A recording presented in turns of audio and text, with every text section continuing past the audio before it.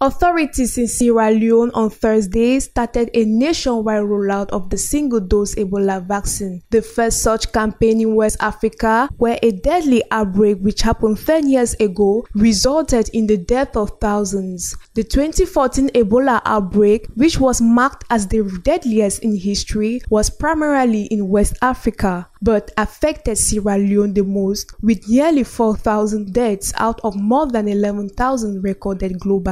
The country also lost 7% of its healthcare workforce to the outbreak. Cynthia Riffel, a health worker in the country, said that the people who are most exposed to the disease will be the first to benefit from the vaccination campaign. We are targeting healthcare workers and frontline workers like police, military officers, and traditional healers, she added. The nationwide vaccine campaign, implemented by the government in partnership with the Global Vaccine Alliance Gavi, the World Health Organization, and the United Nations Children Agency, which will target 20,000 frontline workers across the country.